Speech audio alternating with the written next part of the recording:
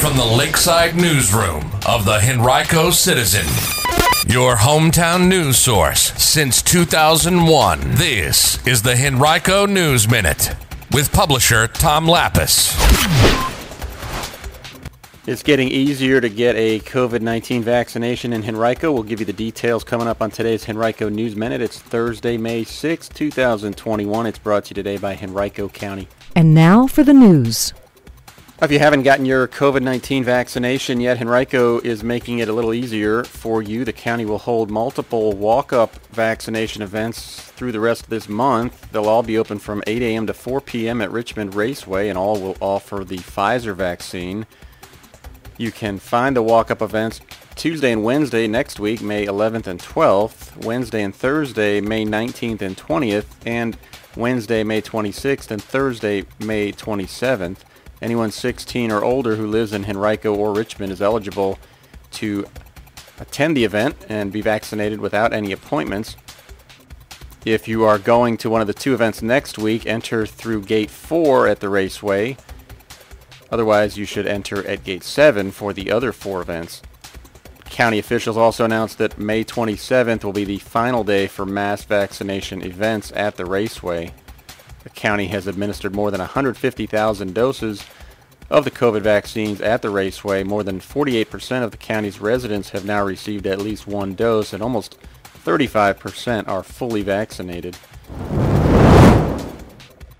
Speaking of the vaccine, Virginia colleges and universities will be permitted to mandate that students returning in the fall have taken the vaccine. That's according to Attorney General Mark Herring. He said that about a week or so ago. School leaders had questioned the legality of mandating the vaccine because it's currently authorized only for emergency use. That means people must be given the choice to take it and be informed of the consequences if they don't. Currently, Virginia colleges request documentation that students were vaccinated against several illnesses, including diphtheria, tetanus, and mumps. You can read more about this topic at henricocitizen.com by clicking on News and then Government. Henrico Police yesterday announced the name of the woman killed in a shooting Tuesday night outside the Extended Stay America Hotel in the near West End. She was 37-year-old Ashley Nicole Tolliver. Police did not say where she lived. They're seeking Kevin K. Mitchell in connection with the shooting. He's described as a 5'7", 170-pound black man with a tattoo on his neck that reads Naija. If you know anything, call Henrico Police at 501-5000 or Metro Richmond Crime Stoppers at 780-1000. You can also leave tips anonymously at p3tips.com. That's part of the Crime Stoppers network.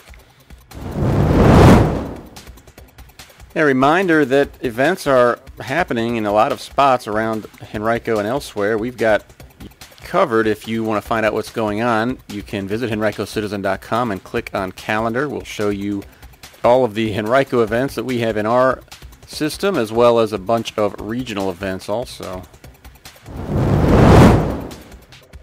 Today's Henrico News Minute is brought to you by Henrico County, which is asking you, how do you want to hear from the county? Visit publicinput.com/Henrico News to take a brief survey.